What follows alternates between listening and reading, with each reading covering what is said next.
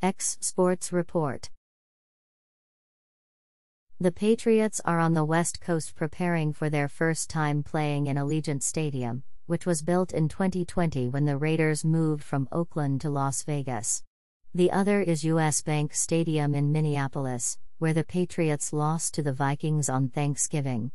Belichick has wins in 50 past and present NFL stadiums, and a win in Las Vegas on Sunday would put him one road win against the Vikings away from conquering all of the current ones. The Patriots have played the Raiders once since their move to Las Vegas, prevailing 36-20 at Gillette Stadium.